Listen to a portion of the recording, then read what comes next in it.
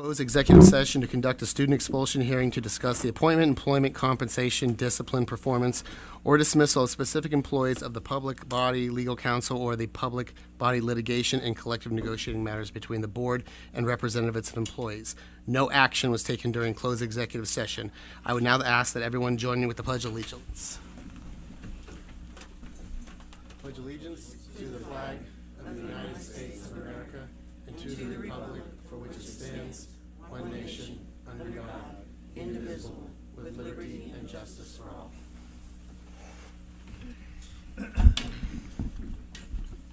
All right. I'd like to welcome our student ambassadors this evening with us, Sydney Walker. Do we have a recommendation for tonight's agenda?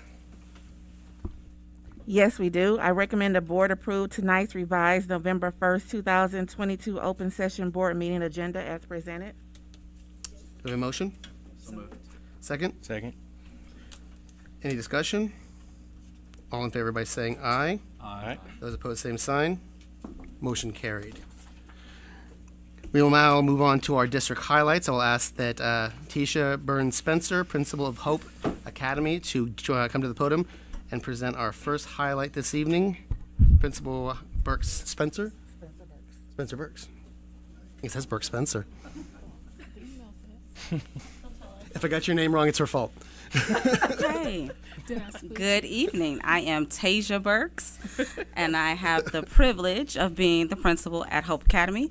I am joined by Mr. Alvin Jackson, who is one of our family liaisons, and Miss Christy Lowe, who is over PBIS in our building.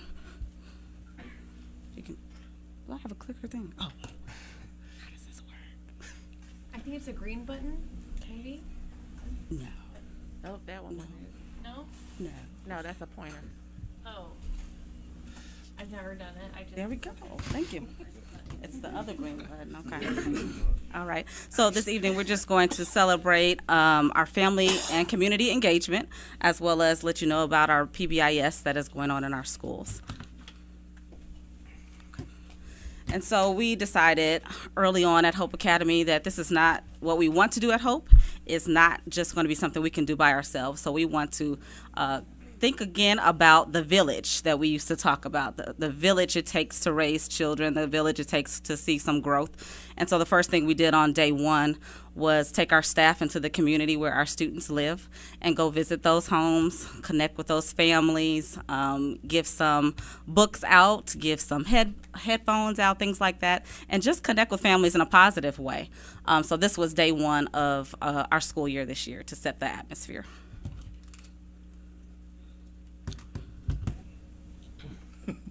My turn? Okay. So this was our family engagement week last week for Halloween. We had a big event. We had the kids come into the building, do some trick-or-treating. We had some, should I use this thing too? You want? Yeah, you do that. So we had some, and we had a large turnout. We had probably the biggest turnout since I've been at Hope Academy. I've been there at Hope for 8 years now. And we had over 250 families. It was like 270 something. Come out for the event. Great event. Teachers in classrooms handing out trick-or-treat candy, and then we had I'll wait for the next slide. Okay, more of the trick-or-treaters. Yeah. This particular night is September, Attendance Awareness Month. We did a reward program for kids with high levels of attendance. I think 95% was the measuring stick we used, and the kids that were eligible came into the building. We had a movie night. I had a 20-foot projection screen. We allowed the kids to bring in sleeping bags and blankets and pillows, and we let them lay on the floor. We brought some snacks for them, and we invited them in for a great time, a movie night. And I had a big box of hats that the community gave me, so we had a hat fight and let the kids fight over hats for a little while, and they had a good time with that. There's some more pictures of kids and families laying on the floor.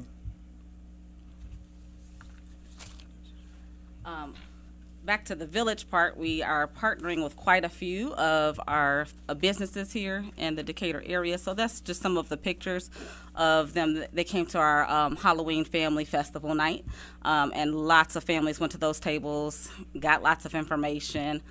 So that's just a few of the pictures. We have other partners that are not featured there, like Grace United Methodist Church, and they are always there for anything that we need. And so I just want to make sure we note that they are part of our village for Hope Academy.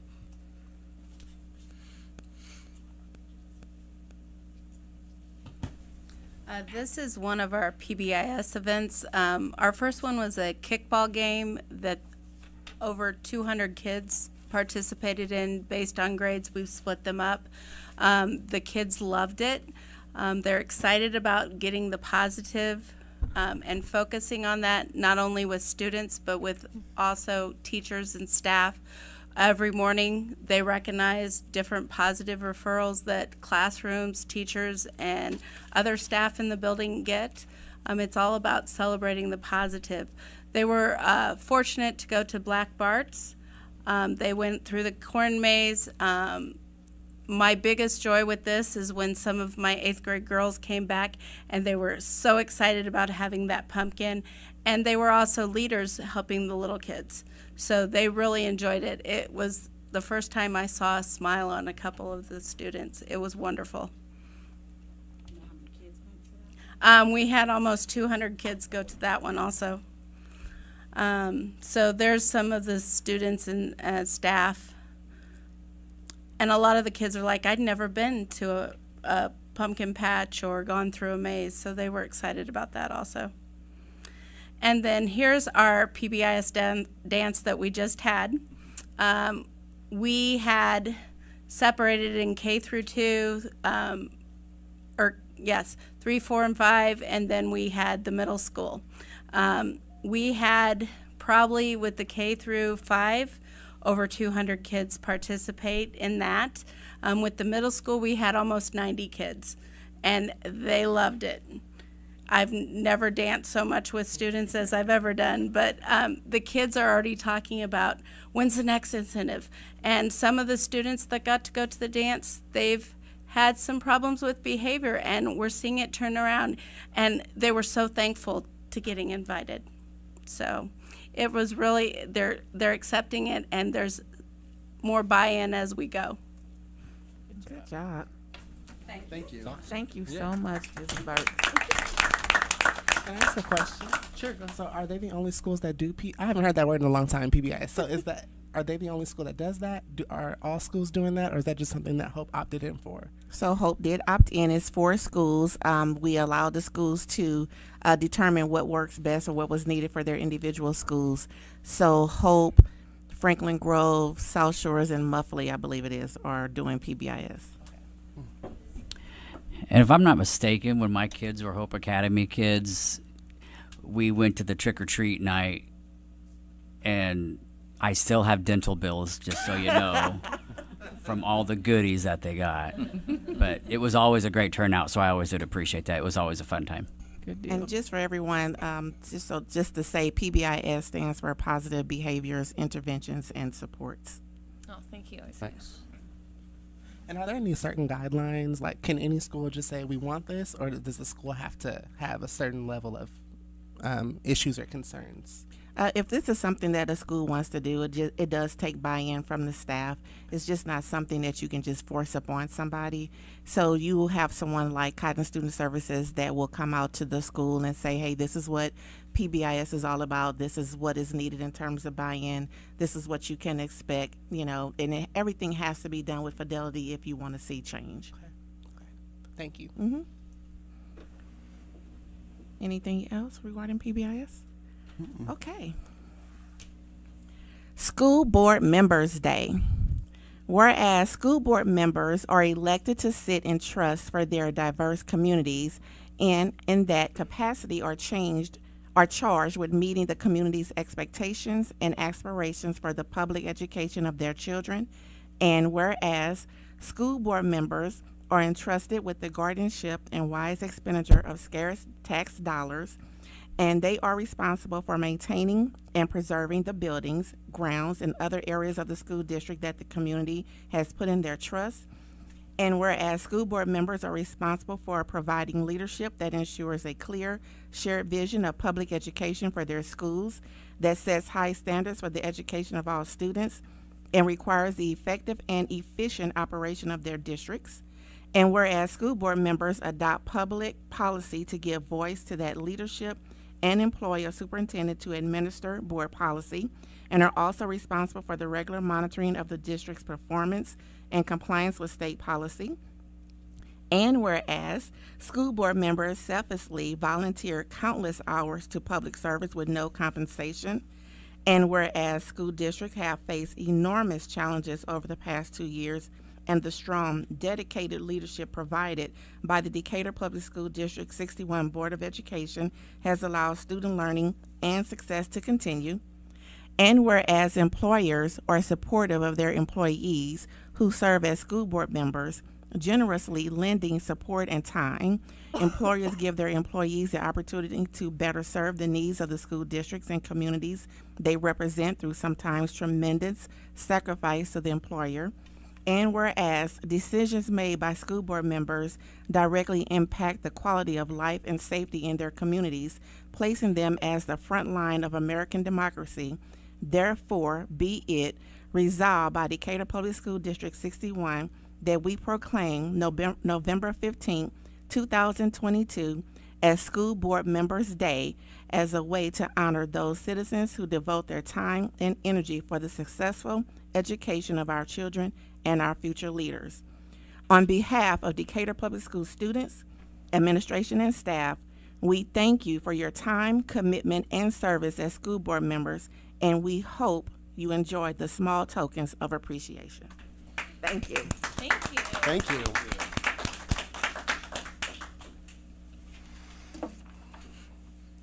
Thanks. We will now move on to our public participation. The Board of Education would like to note the following during public participation.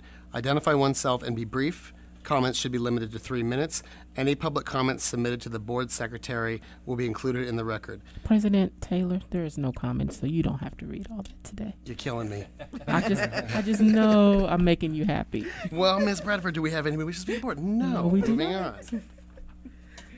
We will move on to our student ambassadors reports. Is there anything the student ambassadors would like to report? All right. We will now move on to board discussion. Are there any items the board would like to discuss? I just have something lighthearted. I don't know if anybody else has anything, but so under important dates at the end of the agenda is the Legacy of Learning dinner that is Saturday evening, and so I also serve on the foundation board as a trustee, and I was emailing with Zach Shields earlier today about seating arrangements and head counts and that sort of thing, and there are still spots at the district table, like 8 of them. So it would be really great if we filled those. And board members, if plans have changed and you can now make it, Come hang out with us. please do. I will be there with bells on and look forward to celebrating our distinguished alumni, seeing our students who help host the event. That's always a lot of fun, seeing a lot of our district employees and administrators, and also celebrating Teacher of the Year. So anyway, I just, it's not too late, is all I'm saying. I will be there. I saw you on the list. Yes, Be there? I'm on Yes. the list. And so we'll... Not sure where I'm sitting, Oh, yeah, I but saw you on I'll the be list, there. Yeah. There's a district table. Oh, okay. Yeah. Plenty of room if anybody else wants to go. Yes. Anyway, let's fill up those seats. Thank you. Anything else? More discussion? I just had a couple questions. Well, I guess one question. About a month or so ago, Kent Metzger sent that very lovely detailed list of some of the punch items that we're still working on with some of the schools. It was just like an update on that. If we, That's in the agenda. it was on. I didn't see it in my agenda. I am so sorry, Next Kent. thing. Sorry, I should You got the I unrevised apologize. version? You know, I have a feeling I'm going to be talking to you. Okay, so I do apologize. I did not see it in my. Well, you've got the unrevised version of the agenda. Yeah. That's what it is. I probably do. You know, I still need a new MacBook that works too. Is there anything else before we move on to Kent's report? No, I do apologize. I have some things I'd like to discuss.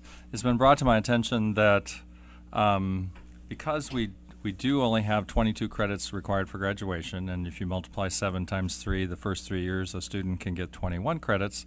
So a lot of students can get into doing other things besides taking regular classes if they go to Heartland Tech Academy or if they start taking Richland classes. But there are several students that maybe are not going that direction. I know that the idea of having a work experience coordinator is something I wish the administration would look into. I know the person has to be certified. I would hope we would pay for somebody to get the training to do that, because I think with that much time available, certainly students, seniors who are really not looking into a specific thing that I just mentioned, who wanted to get work experience or an apprenticeship, it would be very helpful for them to have that work experience situation as a possibility. Two things I would like to have put on the agenda for November 15th. One is grade promotion policy. When I looked at our policy manual, it did say something about that the board or the administration, I forget the wording now, will have a grade promotion policy, but I don't know what it is. And so I would like to see that on the agenda so that we can have a discussion about what that is. And the other thing I would like to see on the agenda next time is just the phrase positions to open. It refers to what I've been talking about the last few meetings, but I do want to mention that I'm not just talking about more teaching assistants. I think there's a great need for elementary counselors, for social workers at all levels, for reading specialists, for RTI teachers, for small groups, and certainly, since we're having such a difficult time, hiring elective department teachers in the high school, having ongoing open positions for that also. So those are other things besides the teaching assistants I hope that's part of that discussion. Thank you. I'm sorry, could you just repeat the last thing? Grade promotion, and what was your title for the other one? Positions to open.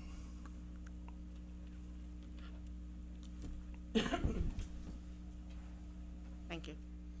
All right. We will now move on to our reports from administration. I would like to call Kent Metzger, Director of Building and Grounds, to the podium to present the facilities update.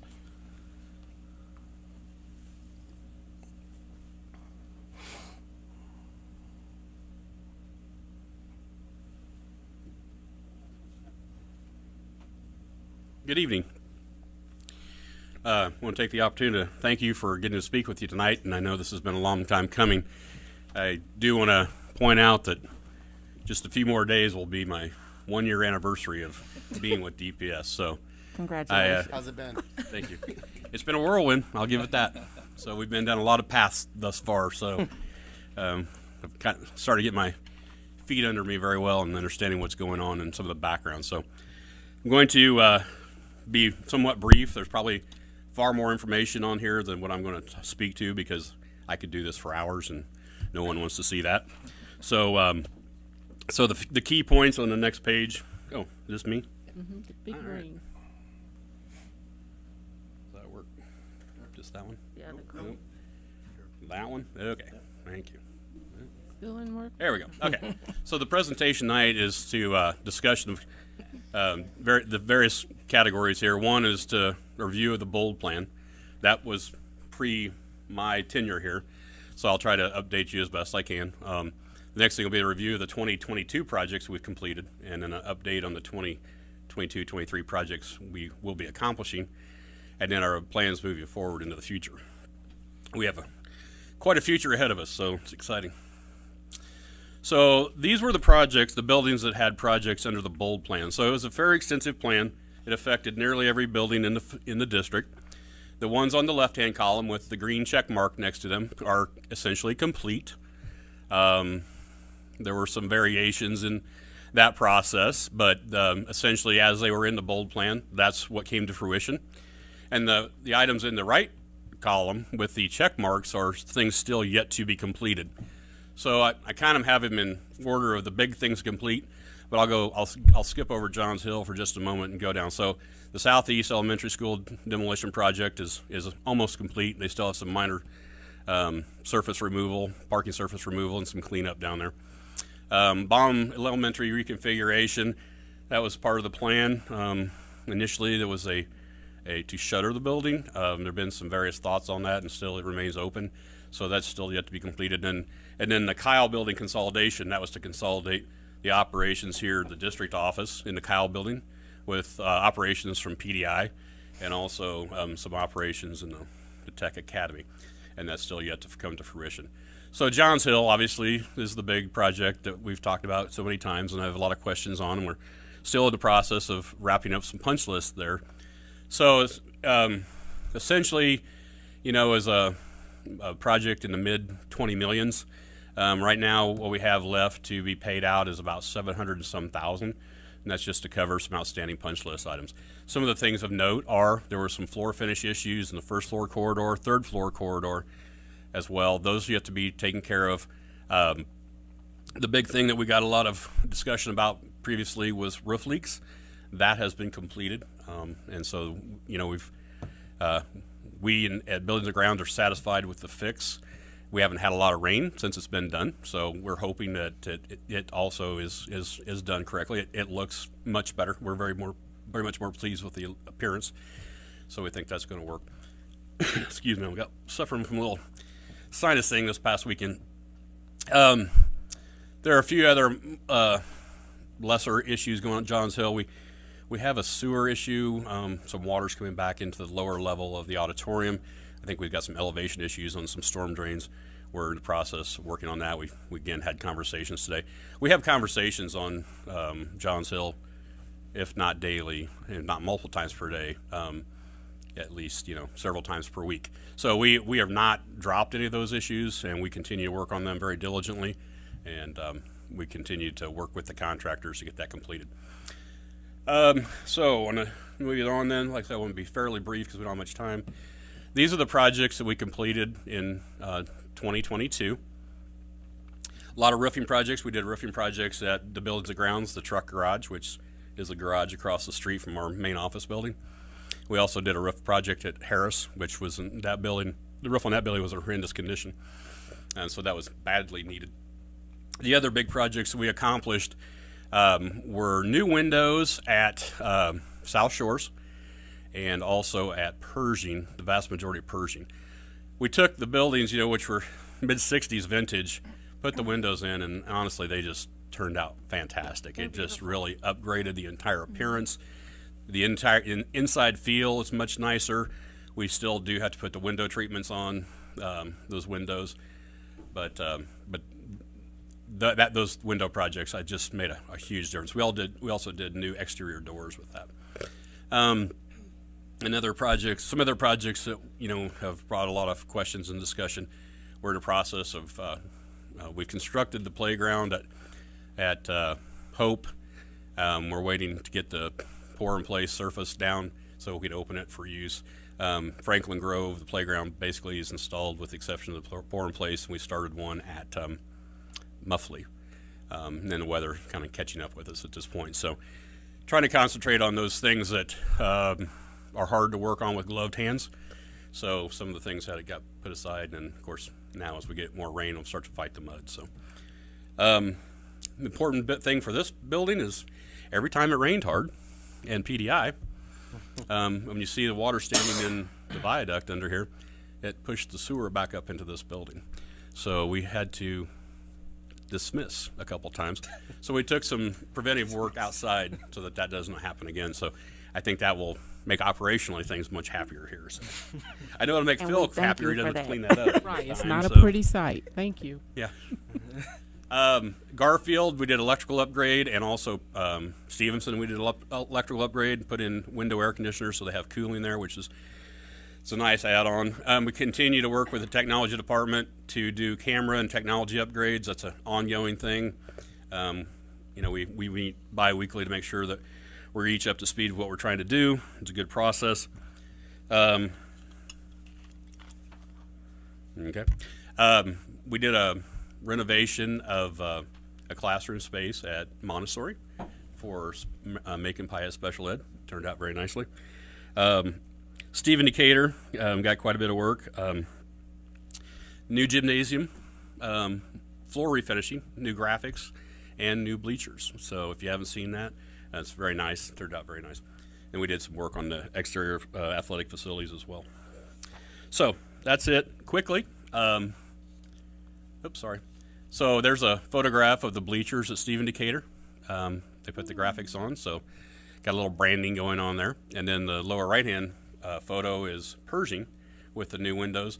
And you'll notice on that upper story, that's the gymnasium, multipurpose room. That's a translucent panel so that it lets diffuse light come in. So it's not glary in there, but it's a very nice level of light in there as well. So very much more attractive. Next page is the top one there. The top left is South Shores. Again, really brightened that up. And then the lower right hand is the new, I'll call it a circle drive, a different drive configuration at Franklin Grove. Okay, what we're going to accomplish in FY 22-23, we'll continue to work on the playgrounds. We still have to install a new canopy over the main entrance at Pershing, and we still have to complete the re-roof project at Pershing and South Shores. We're working on secure entry at Baum. We're doing renovation for Harris with Macon Pyatt Special Ed. And there's a pretty extensive tuck pointing work needs to be done on the parapet on the upper roof at Kaleidoscope. And so we're going, and that's the thing, we're going to need to, we don't really have a lot of projects slated right now for either one of the dentist campuses, but with the need to extend their life, we're going to have to do some work there. And in Eisenhower High School, I put this down as it's a fairly large ticket item. We're trying to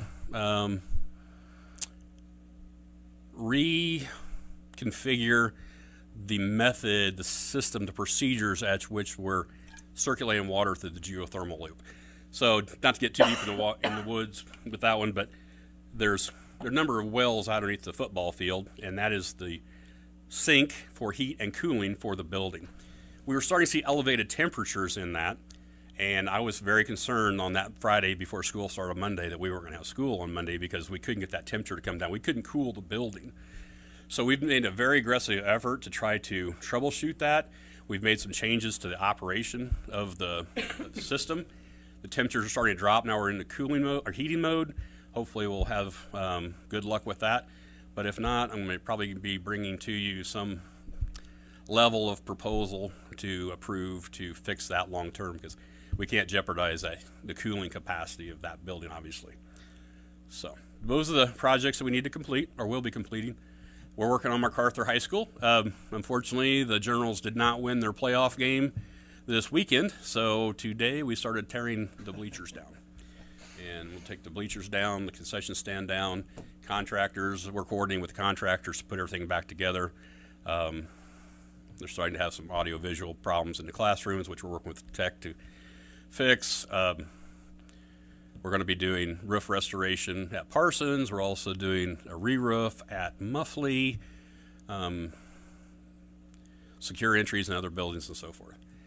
So, lots of things to do. So just to give you an idea, this is the bleacher at MacArthur in the background. In the foreground, you'll see that welded connection, which is badly cracked with a couple of extra bolts in there. It wasn't manufactured that way. That's been put in through the years. So it was time to take those bleachers down. So plans moving forward, try to put a wrap on this. Obviously, the big thing is the new magnet school. We've had a building committee that's been working with BLDD architects, Dr. Clark, Dr. Curry, myself, other folks from DPS, Maria, Ray Fry, Denise. I've been working with them, and then folks from American Dreamer as well, and then people from the community. And it's been a great collaborative effort. There's been a lot of input, and we have just been so pleased with how BLDD has taken the input of that group, waded through all that, come together with something, and presented that to us, and it's moving along at a very, very nice pace. So on the at the next board meeting on the 15th, we have invited BLDD to come. Oh, I'm sorry. Mr. Clevenger was also in on that committee. We're going to present to the board what that's going to look like. I think you'll be pleased. And so we're going to give you just a presentation and then open it up for some questions and comments from the board at that time. So that'll be one to look forward to. And then the final thing I have on my list is facilities management plan. And this is part of the strategic plan. This was an endeavor I took on at my previous school district. And what we're going to do is my staff and I, and with the input of others, we're going to look at all the buildings in the district, and we're going to start to assess the strengths and weaknesses of each building, and then we are going to start to assign priorities to those on 1, 3, 5, and 10-year horizons, assign dollar amounts to that, and try to inflate those dollars with inflationary numbers. So as we move forward into the future, the administration can work with you to prioritize and develop, along with any other facilities uses and so forth, decide in what way to best spend those dollars. So we're being very proactive and not reactive in how those dollars are spent. So this was a very useful process for us at my previous job, and it's a tool that can be looked back upon. It's a living document, so as things change, we can change that document. But it is a very good tool to allow you then to make decisions and move forward. So that's it in a nutshell. So if you have any questions, I'd be happy to try to answer your questions for you. I have just one thing. I was able to attend one of the new magnet school committee meetings just as a guest, and I love the blueprints. A lot of things we're paying attention to security, which is a big thing nowadays. And this ties into something that just came to my attention. A grandmother said her grandchildren at the high schools are not real fond of having glass walls in the classrooms.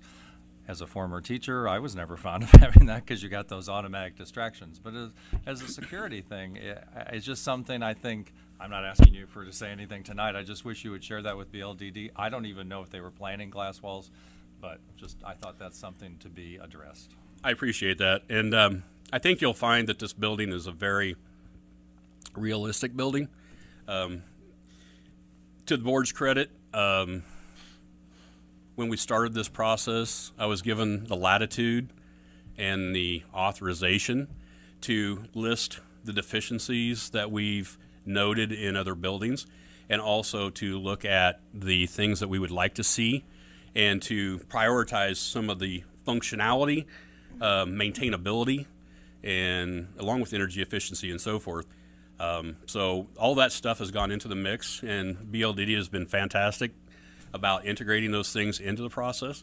So that question alone, I think you'll be quite pleased with where they're at. So thanks. Well, I noticed that diplomatically you don't have anything about the Kyle consolidation to be put forward in the next year. We put the brakes on consolidating Kyle and PDI because we felt that the priority was always going to be doing stuff for the schools, that your efforts need to be focused out there. Still, at some point, you do have to consolidate. This building is very old and not less. When do we feel that there's enough work? Because, I mean, there will always be more to be done out in the schools, and I think that always has to be our priority. You fixed the sewer backup issue, right? Mm-hmm. Hopefully. Yeah. So we're good. Someday. Thank you. For are we never moving out of here, or is it something that you just don't? It's not on the priority anymore. We just changed our priority at this point in time to focus on the schools. All right. Like I said, I mean, I'm not opposed to it being addressed someday, but the priority has to be the schools for right now. But it has to, I noticed that you didn't put it on there for next year, so I don't want it to be forgotten about. But we're holding your feet to the fire to make sure that your efforts are out in the field, not here in the Kyle. But I do feel eventually it has to be addressed. Well, I think there needs to be, at the time that that's addressed, there needs to be an actual real plan about all of the vacancies that will be left in those buildings rather than empty buildings in Decatur that won't sell because they can't be listed. Right. I mean, they can be listed, but they won't sell. That's what I mean. I'm like, plans what we're going to do with this when we're done with it has to be addressed as well. It can't just be left sitting here. So that's something to think about as well. Okay. Not that there's sentimental value, but I mean, these buildings have been here all my life, so. You want it? No, I'm just saying it is kind of hard to see that go away, but on the other hand, it might be nice to see some of them go away. Anyways, like I said, I noted that you did not have that as a ambition for the next year, and I appreciate that. I mean, keep your eye on the ball where it's supposed to be. Yeah, But I mean, it's always there. It's obviously, we're taking direction from you. So when you feel like that's time to take that step off, then we'll be prepared to do so. okay. Any other questions? Thanks a lot, Kent. All right, thank you. Next report, I would like to call Lawrence Trimble, Director of Student Services, and Jeff Dace, Assistant Superintendent of P12 Teaching and Learning, to the podium to present a general opening of school and P12 assessment update. Lawrence and Jeff.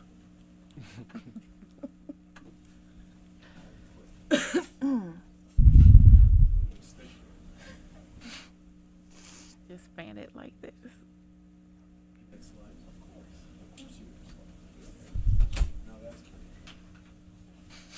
Okay, thank you for making my papers wet.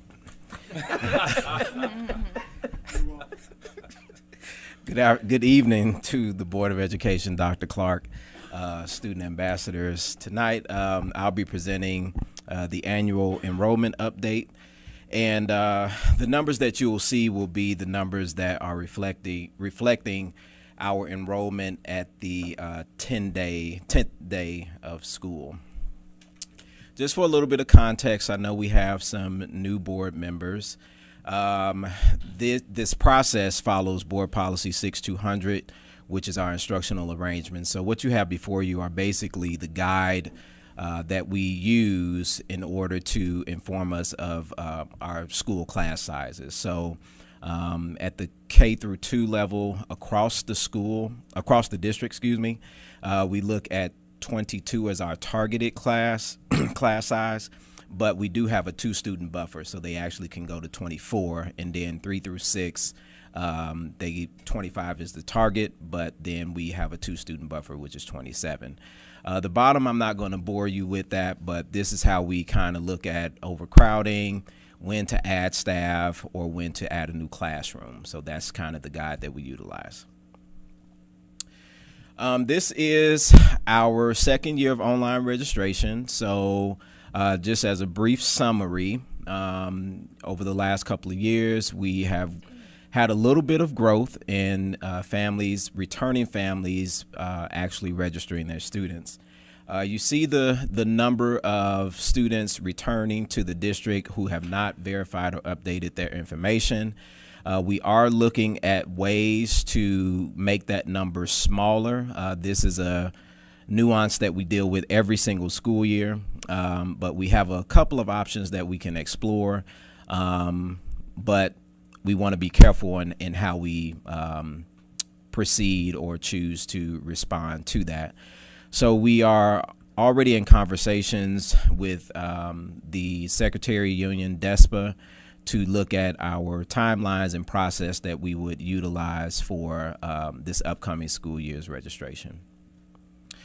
So these are some numbers for you to look at as it relates to enrollment. We have had a decrease in enrollment over the last couple of years. So we are overall down 259 students. And again, these numbers that you're seeing are reflecting the 10th day of enrollment. So it's the 10th day of 21-22 compared to the 10th day of 22-23. Does this include Robinson Charter? Yes, it does. Elementary school building comparisons. Now, these are all of the buildings, including the K-8s, but if it's a K-8 school, that it's only K through 6 that you see indicated in the enrollment. So again, fluctuations across the building. I'll give you guys a moment to look at that. Is Garfield and social emotional the same? Are they both at Garfield? No, social emotional is the former SEAT program. So it's at Harris? It's, yeah, Okay. at the William Harris building. And then Garfield is our former William Harris alternative program that's located at Garfield. Okay, thanks. And secondary enrollment comparison, I'll give you guys a moment to look at those numbers. And just for all intents and purposes, secondary is 7th grade through high school. Now, on the K to 8 schools, You said that was just K to 6 information. Correct. So the 7, 8 for the K-8 schools, where is that in here? In the K-8 schools, you'll see it in the total building counts that's coming up in another slide. Yeah. But this is just all of the actual secondary buildings. Gotcha. Yep.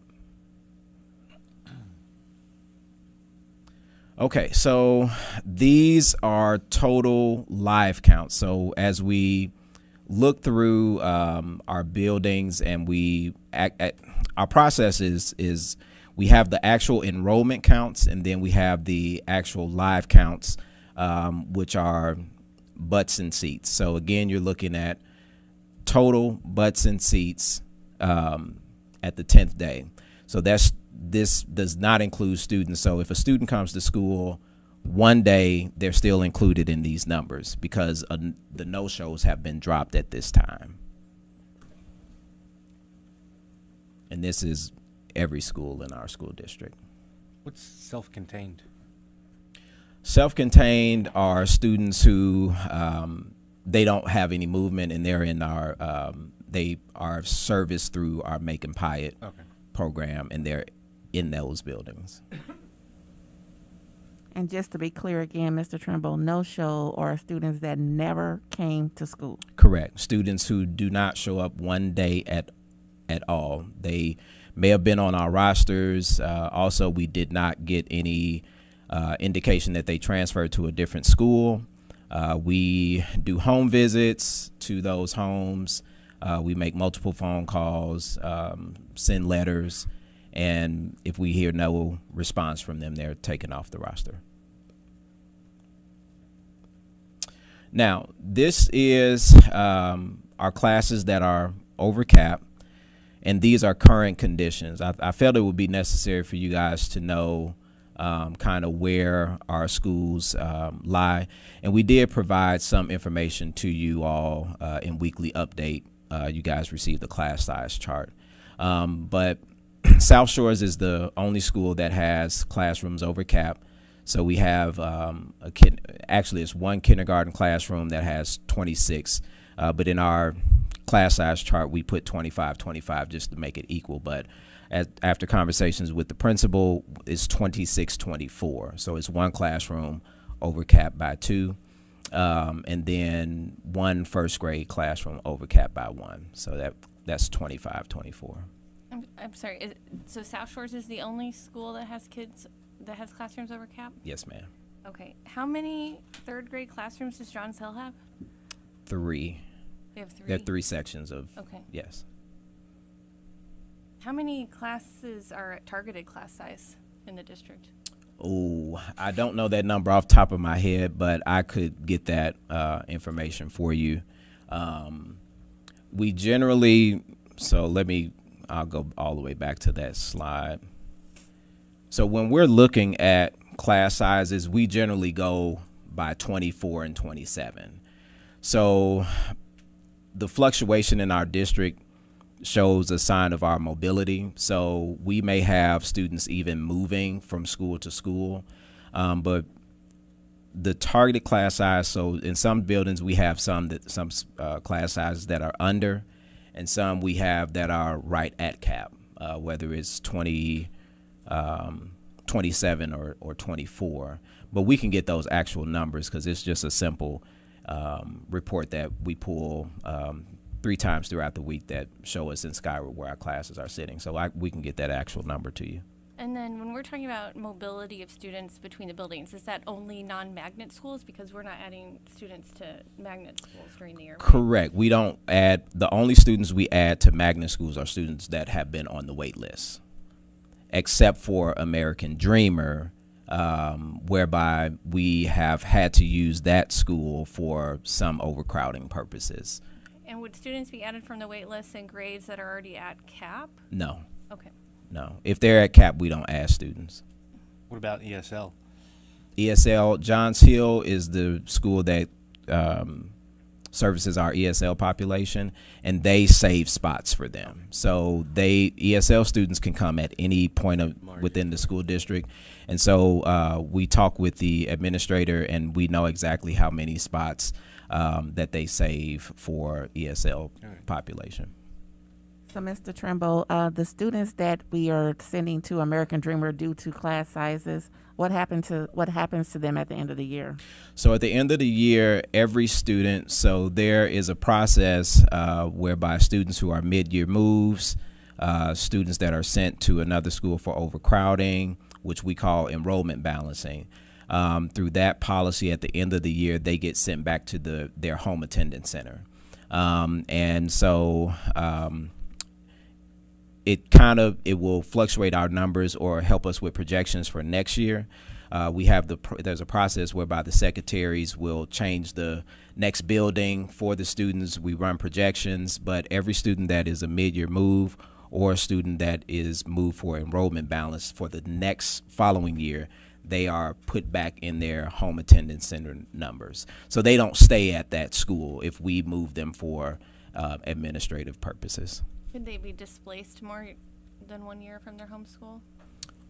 Potentially, but not often. So because of the changes in the policy, we have really tried to keep students in the school that they live in. So it is an inconvenience when we have to move families, but through our process, we move families who enroll late. So this is why we encourage families to enroll early when we open up registration, because if you are a later enrollment, you're probably the first in line to get moved. So that's kind of how we judge who goes. So if you have already been in that school for X amount of time, we try our hardest, even when it comes to siblings and different things. We take all of those into consideration before we move a family out of their home attendance boundary. Do we provide busing?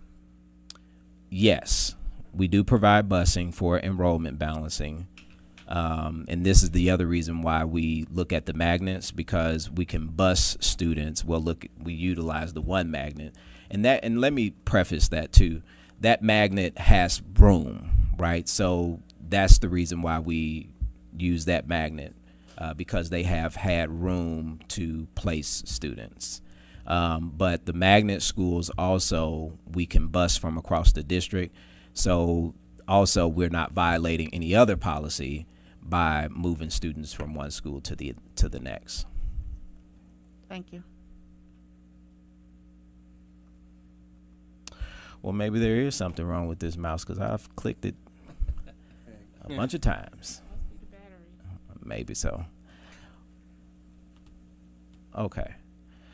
All right. So I believe this is the last slide I was on. So when it comes to staffing adjustments, again, we utilize the class sizes to inform some decisions that we make. So we work with the DEA to either add or subtract staff.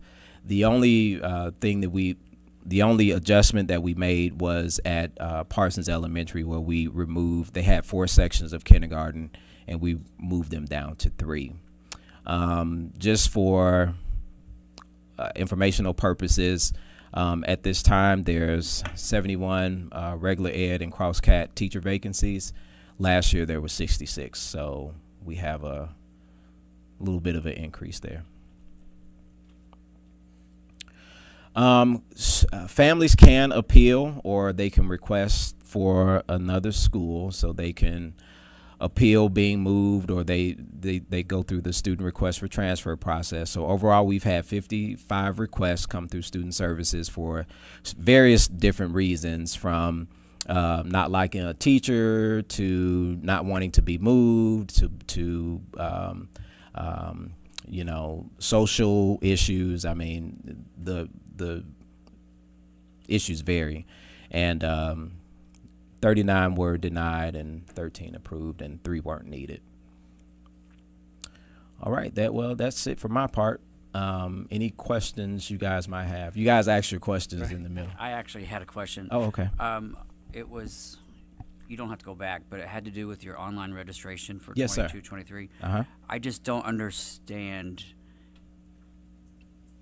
that we have 1,091 returning students whose information has not been verified or updated. Right. I'm like, if they registered, then you would have that information, correct? So we have a Therefore, it's process in our district whereby we have what we call a rollover. So the rollover basically takes all current students and roll them over. Now, we still need, so our registration process essentially is an address verification process to ensure that families still live in the boundary. And that group of students are students and families who we just have not received any updated information on. And we could have gotten returned mail. And this is kind of the difficulty, if you will, because those students come to school day one, but we have parents who just won't give us any information. And it is a cause for concern, right? So they are technically active, but they have not went through the registration process. So we've talked about a couple of different things that we could do, because if, you know, this turns into a safety concern if we have to get in contact with parents. Generally, these are the students that have their cell phones and they can call someone to come pick them up if they get in trouble or what have you. And so, you know, and it may indicate, it may be an issue also that later on someone will give their information. But at this point in time, we generally have, by day one of school, we have about 1,000 kids who we still have to get that address verification completed. So over time, that number does decrease a little bit more, because like last year, we were at 95% by day 30 of school, right? So over time, it does change, but by day one, that's the number that we're looking at when we talk about online registration. Thank you. Yep. So we're trying to think of creative ways, maybe incentivizing or even going to a couple more extreme measures as much as we can legally. But we want to make sure that we can get that number as close to 100% as possible. Okay. Well, historically, there's always going to be a percentage of people that just won't do it. I mean, what's that? I mean, historically, how many do you not get? Oh, it's that same percentage from year to year. I mean, It's always about 90 it's always about to 95 yeah. Yep, about 85, anywhere between 85 to 88% Just one. Of people registered. So have about 10 to 12% who don't. Okay. Yeah. No. Try your best. Oh, I'm sorry, Lawrence. The classes over cap slide. That is all schools, right? That includes Yes. magnet. So there's Every no school. magnet school over cap. Okay. No. And then And the magnets are more controlled anyway because they have a different process. Okay. And then for our vacancies, just the language of that slide reads 71 regular education and cross-cat teacher vacancies at this time. It just reads exclusionary to me. So are we excluding any category of teachers? Cross-cat is a term for teachers who provide special ed services in a gen ed setting. Am I explaining that right? I think the question may be also, are you meaning this time like today or this time on day 10? Oh, no, this time like right now. Okay. This is current. My question is this every teacher vacancy we have? We have 71 Yes. teacher vacancies, Yes. including special ed, Yes. regular ed, cross-cat? Yes. Okay. Yeah, no, so I get what you're saying. No, we're not excluding any category of teachers. Okay. Yeah. I'm curious with just one quick question. The enrollment number of 8,012. Mm-hmm. And you said that includes Robertson Charter. Yes. How many are at Robertson? What's our actual enrollment in DPS that we service every day? So at Robertson Charter, I can't see that number though. It was 300 something, I remember when yeah, it's 194. Okay. So if you take Robertson Charter out and you take CELA, which is the former SEEK program, out, that'll give you the number of students that we have. And I'm not a 78, 72 is what I heard. Okay. 78, 72 today. Thanks. Yep. Sorry, I wear glasses, but I don't wear them, so it's hard for me to see those small numbers. One behind you. That's what I keep trying to tell y'all. It's one right there. Oh, look at that. Any other questions? Nope. Okay. Thank you. All right. Thank you. Thank you.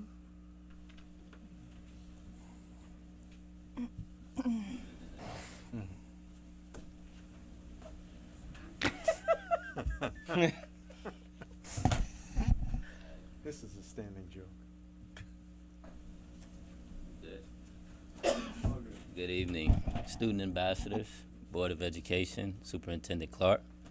Good evening. Gives me pleasure to get up here before you all and give the assessment update. Fall assessment update for Fast Bridge, which is our internal progress monitoring assessment, so we can form our instruction and see the skills that our kids need to work on throughout the year. We'll start off with reading. And overall for the district, you'll see, and this is the pattern that each slide will follow, from fall last year in 2021-22 to the winter assessment to the spring assessment. So the first three columns show you all three assessment windows from last school year, and the last column is where we're currently at, where we assessed as the fall of this year. So if you want to do a comparison, you will be comparing the grades from the first column to the last column. So you can say overall as a district, last year we were at 19.7, and this year we're at 22.1. So to read it across, we went from 19 to 20 to basically 20. So we come in slightly higher than we did last year. For math overall, see the same pattern. Again, fall, winter, spring last year, and then fall this year, where we're currently at. By grades, and you can see overall by the district, we were at 14% last year and at 17% this year. And you can see grades going up, fluctuating up and down throughout the year. But overall, higher than we started off last year, which is a good thing. Fast Bridge, 50th percentile or above. Again, you can see the pattern, you can see the increase. We're definitely starting off better than we did last year, which is good for total overall, which includes general education students and special education students. So again, getting off to a better start for a regular school year to make that progress throughout the school year. Illinois Assessment of Readiness, the IAR, this is the state assessment. So what you just saw was our internal assessment. This is the state assessment on national standards. And as you can see dramatically overall, there's a dip between Fast Bridge and the state assessment. These are our students that meet and exceed. Again, for over time, for 2021 to 21-22, for ELA and English Language Arts, and then for the last two columns for mathematics. You can see this was at the end of last school year, so we were taking 22-23 this school year. So from 2021 to 2022, we went basically a percentage point up from 4 to 5, and then pretty much stayed the same for math. So overall, areas of development, areas of improvement that we need to address. Access, this is the measurement of English language proficiency for our English language learners who are primarily at Johns Hill Magnet School and MacArthur High School. Proficiency is considered at a 4.8 plus, and you can see out of 187 students that took the assessment, one last school year scored at the proficiency level overall. So definitely that's an area of development for the district as well. PSAT and SAT. This is for high schools, 9th, 10th, and 11th. So you see our 9th graders, how they fared, meeting both standards. When we talk about both, we're talking about English-based reading and writing. And then we're talking about mathematics, which has a lot of, well, both categories deal with a lot of skills. The English reading and writing also incorporates the writing also. So you can see overall how our students performed in each of our individual high schools. If it says minus 10%, again, it goes back to that confidentiality that it was below 10% at that particular school. And you can see how we compare, our district compares overall to the state. 10th grade, same data. Our individual schools, a couple of kids at, well, we have Harris here, which is now Garfield, and you can see where our district compares to the state. And they just took the fall PSAT last week, so we will have those results probably near the winter break. And then you'll see our SAT, PSAT to SAT for our 11th grade students. It's particularly when they take the SAT for scholarship qualifications and college entrance exams. So you can see how we compare to our district compares to the state. And then at the bottom, the essay scores overall.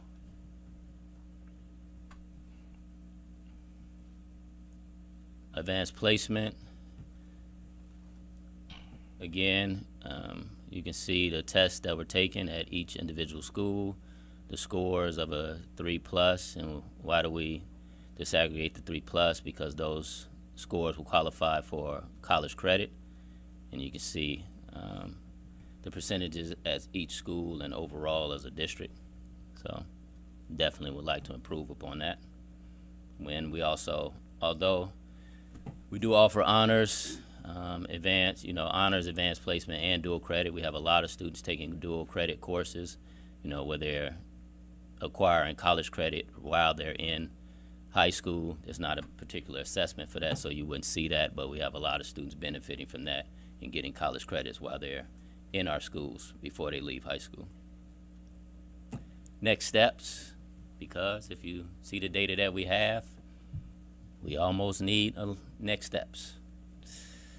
Our focus, basically achieve basic comprehension for grade level readiness. Now, a lot of people see that basic as, why just basic? Because if you see our data, we pretty much have a foundation problem. So we have to ensure that our students have a solid foundation at each grade level so they can progress through the grade levels.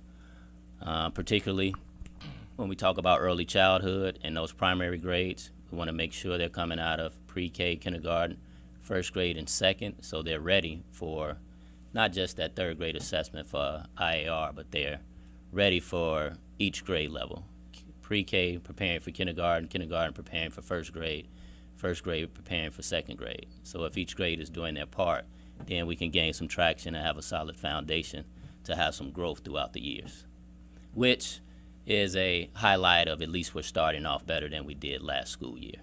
So that's something to boast about. It's a better start.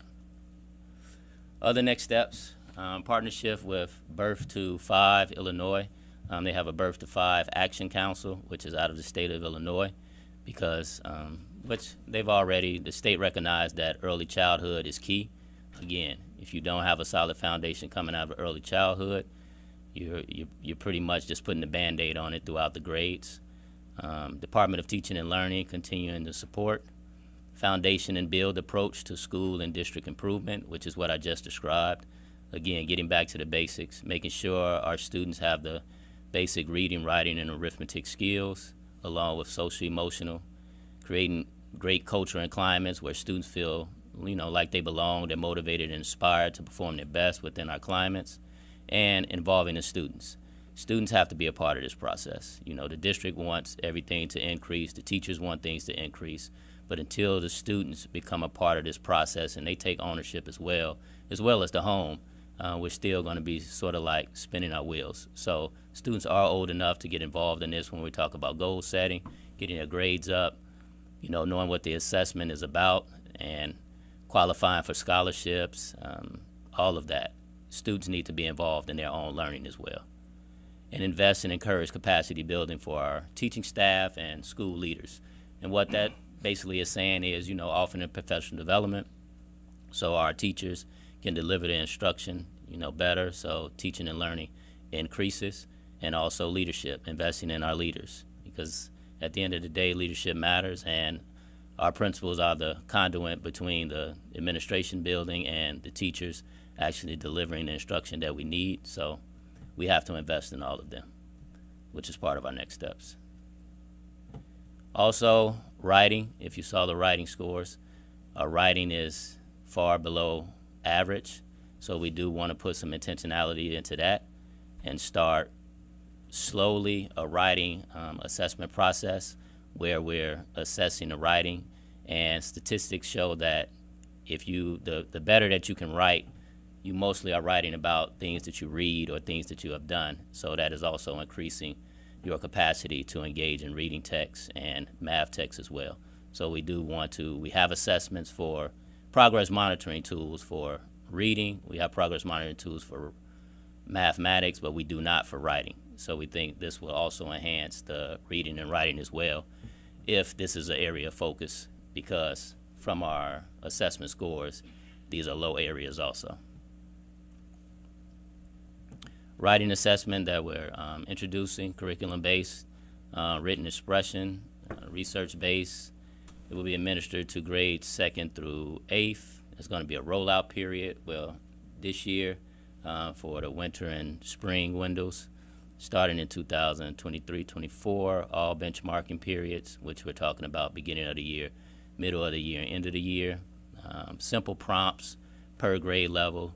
Like this year, they're just starting out. I'm going to show you a video of the simple prompts that they're going through, where they're just writing for like 3 minutes. It may be about a book, it may be about a prompt that the teacher gave them, but to get them more acclimated in writing on a consistent basis and then just building that up. Sort of like building that reading stamina, where you'll hear teachers say, hey, maybe they're starting off at 10 minutes, then we'll go up to 15 minutes, then maybe 20 minutes, because you have to build that stamina up, because if students are constantly just like reading or writing for 2 minutes and then they get a standardized assessment and it expects for them to sit down for 20 minutes, then we haven't designed the instruction to really prepare them, so they get frustrated and naturally they're going to do poor. So the rollout period for 22-23 for us this year, just written words. What can they write down, not paying attention to spelling or grammatical errors, and then adding correctly spelled words. When we get down to 24-25, adding correct word sequence, where we're talking about grammar, subject, verb agreement. Writing assessment, teachers have been provided professional development on this of how to administer the assessment. We know this is sort of like an inaugural year, first year, so we will be providing them support throughout the year. Teachers will administer a whole group 4-minute writing fluency assessment, and again, they will score it at the end. Nothing too cumbersome for the teachers, but again, they will have support throughout this process. We just think it'll address overall our academic deficiencies. I think this is the video. Are you looking for a quick and easy way to help your child with writing? When done regularly, quick writes are a way to help your child find their voice, build competence and confidence in writing, and discover that they have important things to say. A quick write is a strategy used to build writing fluency. When a student is fluent in writing, they are able to write with speed and accuracy. Students will respond quickly to a prompt without initial concern for spelling and grammar. The purpose is for students to get their thoughts on paper without breaking their train of thought. All you need to complete a quick write is a paper, a pencil, a timer, and the writing prompt you will use. The entire process only takes 4 minutes. To begin, read the prompt to your child.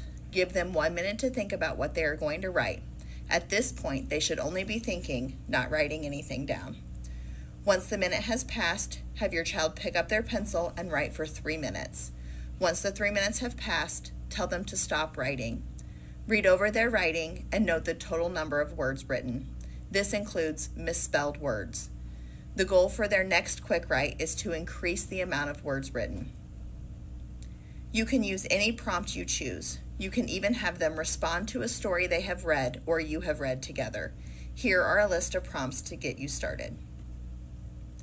Here are some tips to ensure the success of quick writes. Encourage your child to write for the entire 3 minutes. There may be some initial resistance to continuous writing, but the more often they do it, the easier it will be for them to write the entire time. The initial focus is not on spelling and grammar, but getting their thoughts on paper. Provide them a chance to read their writing to you. This will build their confidence in both reading and writing. And finally, encourage them to use words instead of numbers or textees. 2 examples are listed here. Increasing student writing achievement is also a focus for our district. Beginning this year, during our winter and spring assessment windows, we will administer a writing fluency assessment to all students in grades 2 through 8. Beginning in the 2023-2024 school year, it will be administered during all 3 assessment windows, fall, winter, and spring. Our district is putting in place a 3-year rollout plan for the writing fluency assessment. For the 2022-2023 school year, our focus will only be on the total words written during the assessment. In the 2023-2024 school year, we will also be assessing the number of correctly spelled words. Finally, in school year 2024-2025, we will add correct word sequences. Correct word sequences include correct grammar and punctuation. Thank you for watching. If you have any questions, please contact your child's teacher. So another video and another simple strategy that parents can actually reinforce this at home, and they can do this with their children. So, you know, quick tips again for that home school connection. So it's just not all about when they come to the schoolhouse.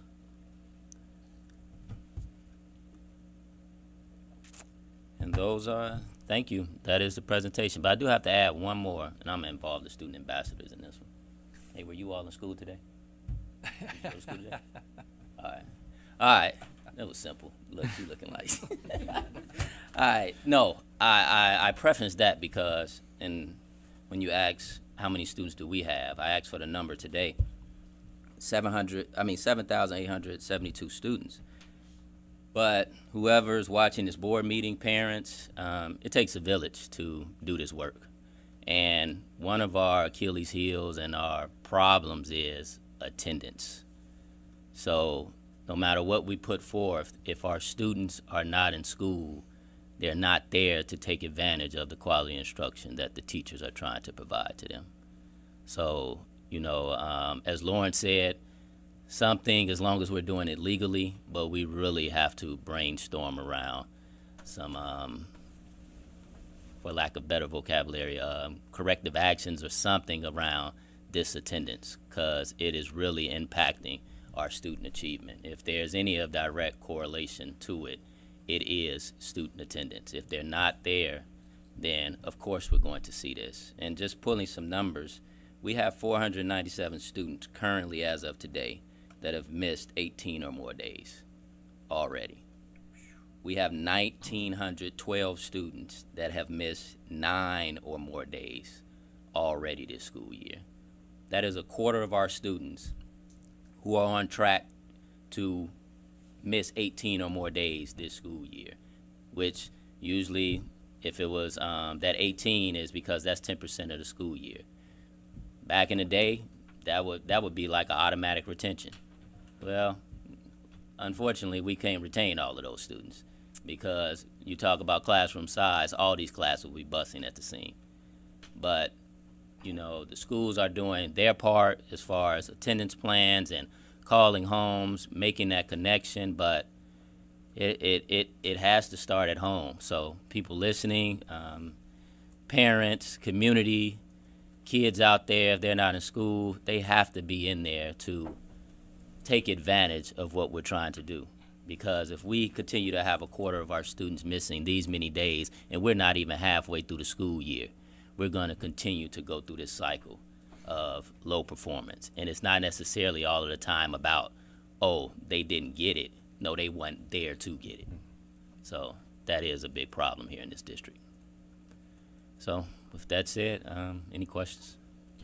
No, I just wanted to, before you get a lot of pushback on your attendance soapbox, which is true, just letting people know that influenza is hitting us hard right now. So is RSV, so is rotavirus, so is enterovirus, plus we still have COVID. So, I mean, there are a lot of legitimately sick kids right now, but I'm not making excuses for the attendance. I'm just letting you know some of the reasons why some of these kids are gone. So before people, get mad at you, Jeff, for saying stuff about attendance, I just wanted to come to your defense and let you know what's going on. So I wonder about that, though. Statistic relevancy. I wonder what last year's numbers look like at this time compared to this year's numbers for missing school. Yeah, that's good. Lawrence is listening. I have a question for you too, Mr. That's a good point. But yeah, and statistic relevance. You mentioned several times 1 percentage point increase in test scores. I don't know. I mean, that's hard to prove that it is statistically relevant. I mean, it's because you're not talking. You're measuring something like you. Well, I mean, that you're not. I know what you're getting at here, but it's not a statistic relevant because it's not a sample. You're not dealing with a sample, then there's no margin of error. It's just the numbers of the numbers. Yeah. So margin of error doesn't exist. But an increase is an increase. So. Yeah, I mean, an increase. Of course, I'm just saying. I know what you're getting at. When you're doing a sample, there's a margin of error, and you could say, but. You're counting the whole number of the students. That's just what. I mean, an increase is an increase, but I mean, if I'm driving down the road and my car is getting closer to its goal, that's an increase. If I'm pushing it down the road, which it sounds like we're doing, but you're still closer. You're still closer to your goal, which is the end of the road. Whether you're pushing or driving, you're still getting closer. So how can we get back in the driver's seat? Is my question. I don't love that pushing or driving analogy. Well, I do have a question though for Mr. Days.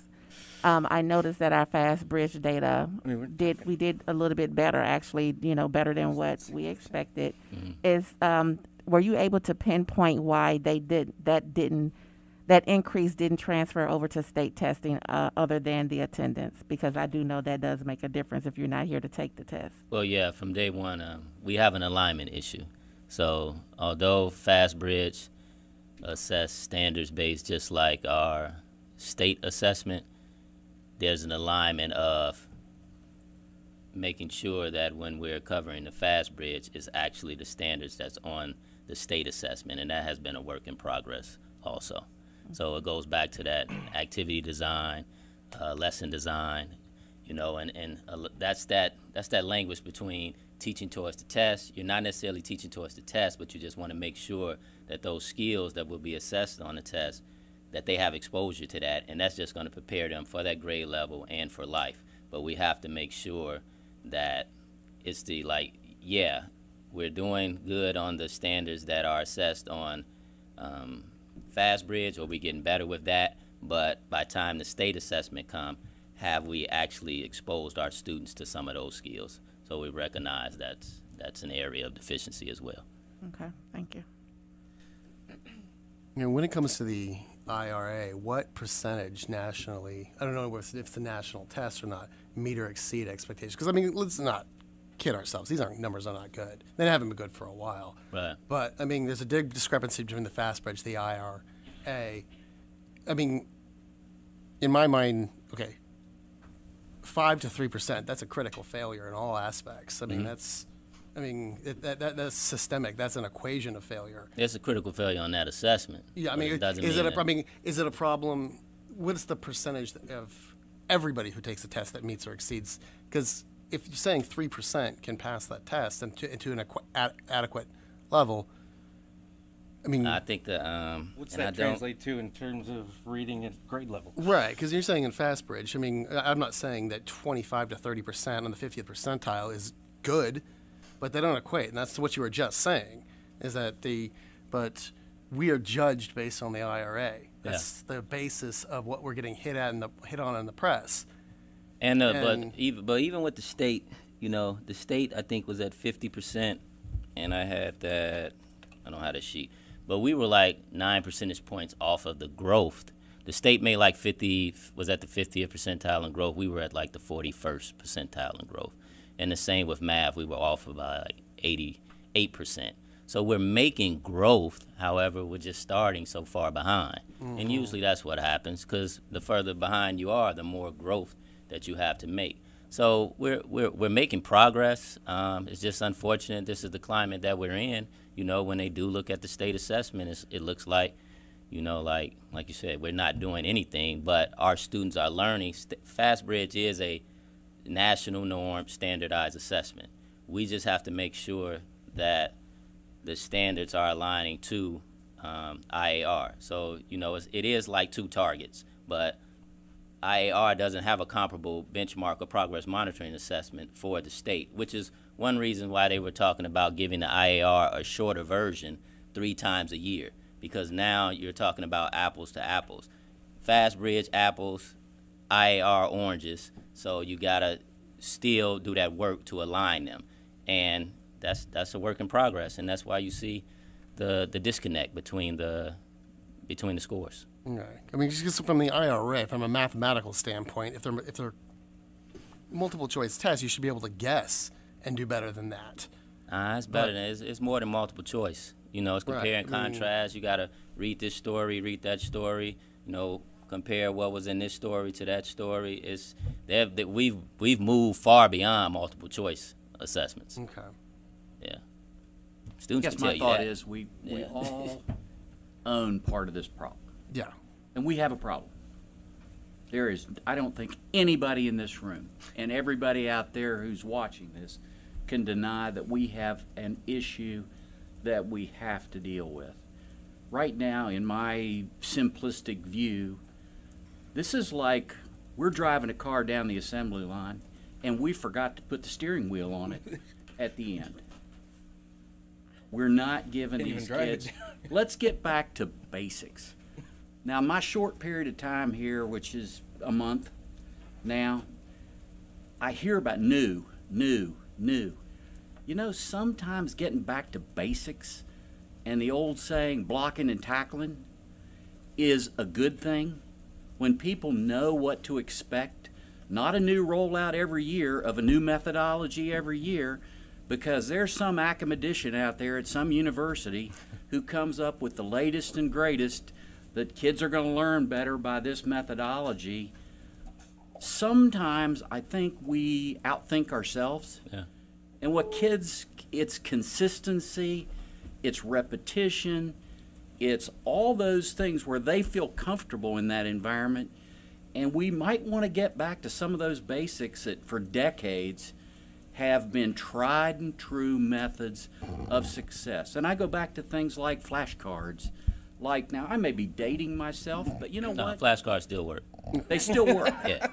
And Well, they're low reading our tech. results right now don't really warrant a new method. What they warrant is tried and true methods that work. Yeah. You I get don't better think at we've seen reading by those reading. methods, though. I don't think those methods exist. I don't know what those methods are. What, that The work? old ones? That work? What methods that work? Oh, flashcards work. Reading to children works. And I think some of that is still being done, but we're still having some of these same issues. But we're probably not doing it enough. Okay. And who is the we? Repetition. Who is in the our we? schools? Repetition. We all own part of this issue. Okay. Whether it's us. Want me to talk into this? I can Yeah. do that, Melissa. Well, I think that Jeff mentioned that too, is the village, you know, help at home and that kind of thing. And that's how do you what do I mean- flashcards by yourself? And that's what I mean about an equation of failure. It's a failure of every aspect of it. I mean, it's the students, it's the parents, it's the administrators, it's the teachers. Nobody can say that I don't have a hand in this.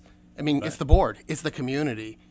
I mean, it's a complete systemic equation that causes this failure or success. And I know what you're saying, Bill. I mean, no gimmick is going to fix this. I mean, so I believe that's what he also said when he mentioned the ABC, getting back to the basics. I mean, he made that presentation as well because, like you all have said, it is going to take all of us. It's going to take the continued repetition of getting that information out there, but it's going to take all of us, not just DPS, everybody within DPS. I couldn't agree with that more. I think each one of us has to look at ourselves and say, what can we do to help be part of the solution rather than part of the problem? And, you know, I hear a lot of community conversations, well, that's not our problem. That's not our problem. It's everybody's problem. Right, I agree. And we all have to get in this boat and start rowing in the same direction. So how do we formalize that. You know, everybody's working together instead of it's not my problem, not my problem. You know, can we create partnerships? Is there somebody we haven't partnered with that we can and build these? Yeah, I mean, you've seen us, and they've reached out, and we've reached out, and you've seen a few things come across, you know, your desk for approval, like ISU, and he just mentioned something now. So that's the goal, to continue to get partnerships to assist us. First off, before I say anything, I just want to thank everybody, Jeff, Dr. Clark, everybody sitting out there, our administrators, our teachers, everybody in the building. You know that I am panicking about the data, about my kid, about whatever. So at the outset, I know this is a really big job. And I appreciate you guys showing up every day for the kids. I appreciate everybody watching, parents. I really like what you're doing with the homeschool connection, and what you guys are trying to do with that. And you know, like that video, what people can do with prompting. I noticed that I write, that's my job. And I remember being in English composition in high school and writing a lot. And, you know, I read what my kid is writing, and it's just, you know, he's spelling everything, you know, phonetic, like just how it sounds, and I can see how you can make that progress, or even just speeding things up. And I'm sitting here watching this video thinking, yeah, that's something that we can just do over cereal on Saturday morning or whatever that is. And I agree that I think that obviously I don't have the credentials that you have, but I can see how simple things like that I can incorporate into my family's life might help me be a better partner with my son's teacher, for example, right? How can I help my kid be better prepared? And how can we get that information, that simple stuff, because you know there's only like a handful of people watching this, you know, into the grand scheme of things, right? And I agree, community partnerships are huge, that sort of thing, but it's just, how do we get that resource, what you guys are doing, because I think that's so hugely important. And from a, you know, I feel like, you know, I get it, focusing on pre-K to 2, I'm totally with you, I get it. You know, emotionally, I'm like, what about these guys in the middle? That's where my interest is right now. You know, but making things available, you know, parent classes, because I also think some parents are just intimidated about coming into schools or figuring out how to help. And so getting those resources into their hands, and, you know, even coming off of the pandemic, I don't know if I'm allowed to volunteer in my kid's classroom. I don't know if his teacher even knows how to ask for help or what we can do, you know. And so even just removing barriers like, hey, people are welcome in the schools. If you didn't know that, come on in. This is how you do it. And I'm sure that's more building level, but really making a push to say, hey, our doors are open. You know, these are things that you can do to help your third grader. We're going to put it on our website. We're going to have a tutorial on the video to tell you how to do it, or here's the resource. And I'm not trying to put more work on your plate, but I do think it's good. It's a good place to put some effort, you know, for parents so that they know, like, this is something that I can do to help them. That's easy, 5 minutes that we can repeat and do again and make a challenge out of it, or whatever, flashcards. I make my kid write spelling words 20 times down a line, like my grandma used to yell at me and make me do, you know, but just make them write a story using the spelling words. I was going to say, don't do that. They hate writing when you do, they hate writing when you do stuff like that. But I also, two things, and I'm going to give it back to you, Jeff. We still do have MTSS, multi-tier systems of support. We still do response to intervention. So we are still putting things in place to assist students at certain levels, and Mr. Dace can speak to that. But other things that parents don't realize is that there are fun games that you can download on your kid's phone, so when you're not around, learning is fun. And I did that for my grandkids. So. Yeah, I think that would be fun. Even I know we used to have, I don't know where Denise is, but whatever where Peach Jar, whatever that was, that like a little like newsletter with tips, parent tips, or that sort of thing. I'm not giving a directive, but just things that are grade level appropriate that we can shoot out and say, hey, try this with your kids, that go out to people. Yeah, that would be awesome. The other thing I was going to ask you, Jeff, is if you're still doing your Bees Are Better stuff this year, or, you know, those things. I think that some of the kids, to the extent you're not focusing on, just that seemed like something that some kids found motivating. That was part of teaching is modeling. So the district modeled last school year. So we're transferring that to the schools this year. Okay. I actually got a question about that today. Because one of the kids finished their fast bridge and they was like, when I'm getting my T-shirt. Oh, So yeah. that was probably a hefty bag, but I think it was beneficial. But the district per se cannot continue that, but schools have money in their budgets where they can do that for their students. That's part of the incentive process. It's a good point about the district continuing it.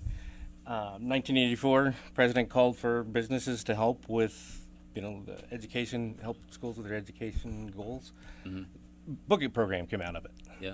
I'm not saying that somebody in Decatur can help us with that, but what if there were something like that? We're actually doing that, and even last year we had the one book, one quarter, where every student received a book out of, I forgot what the initiative is called, but our library coordinator, Miss Knutson, I think it's Christelle is it every quarter that they'll be getting a book? I think it may be every semester or whatever. The students will be getting a book. So we have a version of that. Yeah. Yeah. And I just mentioned that. I mean, I know that there are several business owners in Decatur that I don't know if they watch this or if they're willing to help with anything, Yeah. type of incentive programs, And that's the thing. I think we have a lot of resources. Matter of fact, the principal just said today, we don't need any more resources. We just need to get acclimated and familiarized with the resources that we have, because if we keep getting new resources, it goes back to what you're saying. Okay, we didn't master this, or we didn't get familiar with this. Now kids are switching, which is one of the things why I said, we have all of the resources for reading, math, and everything. It's like we just need to get familiarized with our resources and to make sure they're aligned to the standards that we need to address. I know you're talking, test scores and that kind of stuff. I'm thinking about the but again, issue with reading at grade level. And even me, people will look and say I'm the data guy or data man, but it's all about getting them prepared for that next grade level, and then the scores will happen. If we get them prepared for the next grade level, the scores will come up, so indirectly. So even I had to change my narrative of always talking about get the test scores up, get the test scores up. No, if we get the skills that they need to be prepared at this grade level, the test scores will eventually go up. Speaking of data, are we collecting? I mean, I understand the rationale behind absenteeism. Are we collecting any kind of information from these kids or these families on why they're missing so much school? There could be systemic problems that they're facing. I mean, I don't think they're just sitting at home watching cartoons, but they're missing school because of a reason. Yeah, I think Lawrence has that. Okay, I mean, come on. Well, I mean, it's just like in industry, they utilize what's called, root cause analysis or 5 analysis.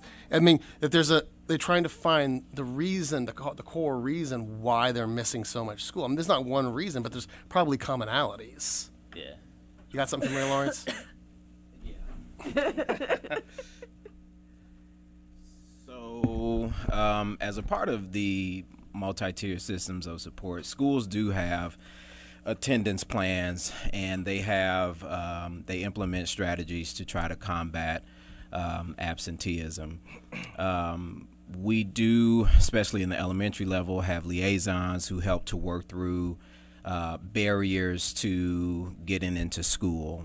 We have individuals in student services that do the same thing. One of the biggest issues in Decatur right now is tardies, but not just 10, 15 minutes, extreme tardies. And those tardies accumulate because the students are significantly late, which results in a half a day out of school. And so those are kind of some of the extreme nuances that we're dealing with right now. But the reality is there are some parents who do allow their kids to sit at home on the couch and eat cereal. So I try to believe in the essential goodness of people that they want to do the right thing. But overall, we do have an attendance plan. The regional office also has they're revamping their truancy initiative. That's something that we haven't had in years, right? Where in times past we used to have support from not only the Regional Office of Education, but we used to have support from the state's attorney's office. There was a daytime curfew ordinance that was established in Decatur, and over time, those resources and support have diminished. You know, they're no longer available or accessible.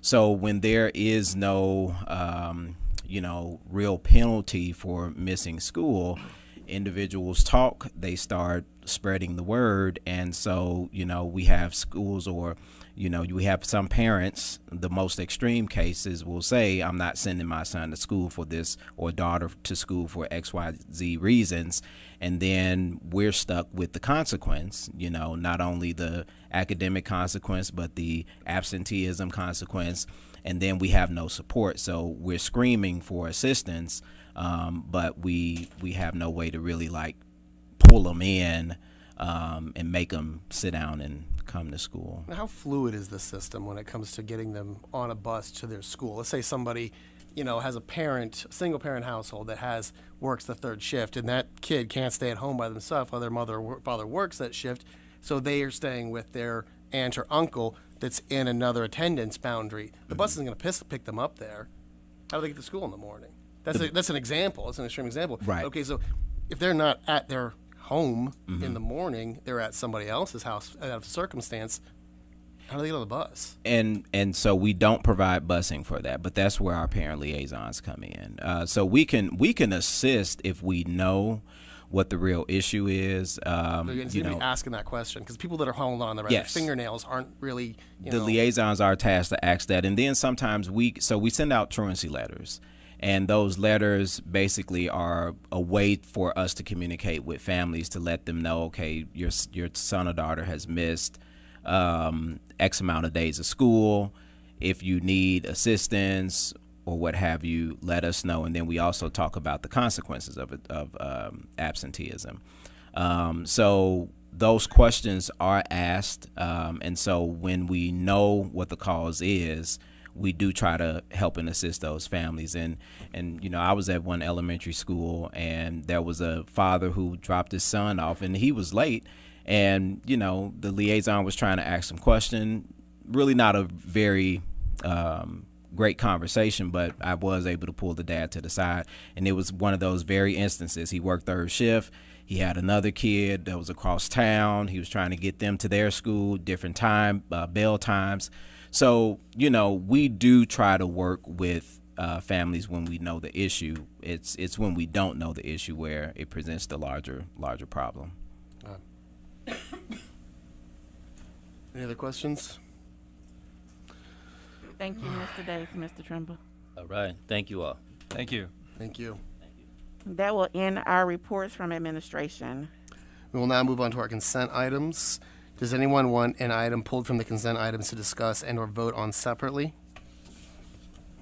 Do we have a recommendation for the consent items? Yes, I recommend the board approve the consent items as presented, which includes A, minutes, open closed session meeting, October 25th, 2022. B, Freedom of Information Report.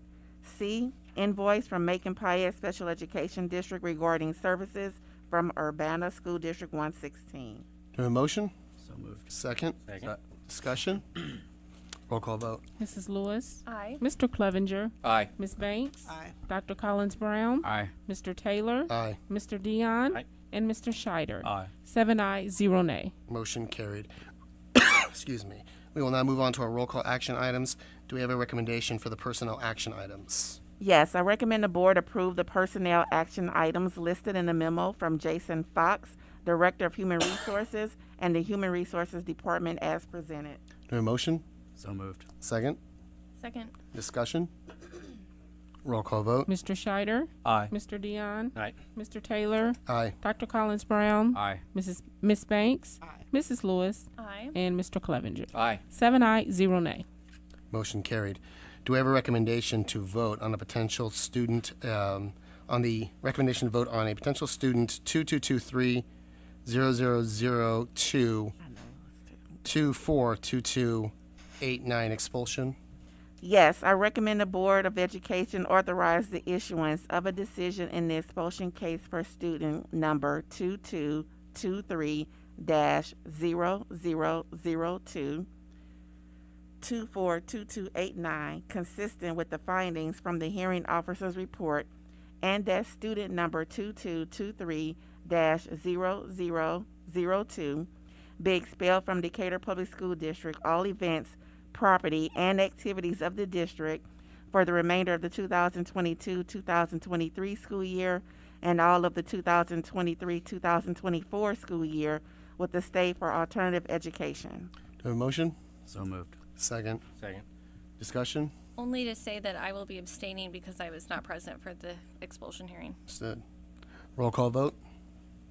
Dr. Collins Brown, Aye. Mr. Taylor, Aye. Mr. Scheider, Aye. Ms. Banks, Mr. Clevenger, Aye. Mr. Dion, Aye. and Mrs. Lewis. Abstain. 6 aye, 1 abstain. I motion to release Motion closed. carried. Motion carried. I motion to release closed session recordings in compliance with PAC PAC 72503 order. Do I have a second? Second. Discussion? I think Mr. Attorney Brown. Mr. Brown, can you come and explain exactly what is being released? Yes. So there were approximately 30 hours of closed session tapes which were relevant to the request for recordings from the AG. Those recordings included elements that were contained ultimately in the order and elements that were not contained in the order. What we did, is our office, is edit those tapes for strict compliance with the PAC order. PAC is access counselor. The instruction there was to make sure that we were fully compliant with the order, so that if anything was questionable, we included it. If anything was clearly out, we obviously excluded it. What remains is roughly 2.5 or 3 hours of closed session tapes that will be available on the district's website, I believe on Friday. I will be reading a statement to that effect in a second. Gotcha. Got it. Thank you. Yep. Roll call vote. I'm sorry, what's the motion in a second? Who motioned? I motioned. Nice. Okay. And Jason second. Kevin did. Kevin, Okay, Kevin. sorry about that. Kevin, K-E-V-I. Yeah, I gotcha. Gotcha. Mrs. Lewis, Aye. Mr. Dion, Aye. Mr. Clevenger, Aye. Ms. Banks, Aye. Mr. Scheider, Aye. Mr. Taylor, Aye. and Dr. Collins Brown. Aye. 7 aye, 0 nay. Motion carried. The board has voted to release portions of the closed session audio recording that were determined to be open session topics. These portions of the closed session will be posted to the Decatur Public Schools website this Friday under the Board of Education tab, where our other minutes and meetings recordings are located.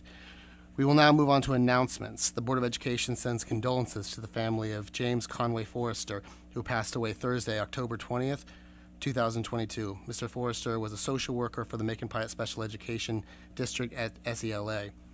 Susan Purcell Pritchett, who passed away Sunday, October 23rd, 2022. Ms. Pritchett was a retired school teacher and school librarian for Decatur Public Schools. Barry A. B.A. Butts, who passed away Monday, October 24th, 2022.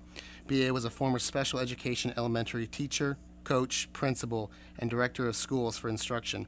Upon his retirement, he was the director of special programs in central office. B.A. served in education for 52 years and was a member of the Decatur Public School Board of Education from 2013 to 2017. We will now move on to important dates. November 5th, Legacy of Learning Alumni Award Banquet at Milken University. For more information, please contact Zach Shields, Executive Director of Decatur Public Schools Foundation at 217-362-3042 and or at zshields@dps.org, zshields@dps61.org. November 8th, Election Day. No school for students and district offices are closed. November 9th, district-wide half-days of school for all students. No half-day afternoon pre-K programs. November 11th, Veterans Day holiday. School is in session, full day for school, all students. November 11th, interim progress reports. The next public portion, the next portion of the next regular meeting of the Board of Education will be at 3:30 p.m. Thursday, November 15th, Tuesday, November 15th at November 15th, 2022 at the Kyle Administration Building with an open work session. The Board of Education will move into closed executive session at 5 p.m. and resume open session at 9:30 p.m. At 6:30. At 6:30, sorry. It's a little, getting over the flu. Gotta get you some coffee. Yeah, well, at the Kyle Administration Building. The Board of Education will begin the November 2022 Board of Education meeting at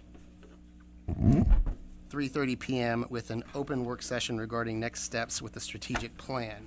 Do we have a motion to adjourn? So moved. Second. All in favor say aye. Aye. Those opposed, same sign. Aye. Motion carried. We are now adjourned. Woo! You made it.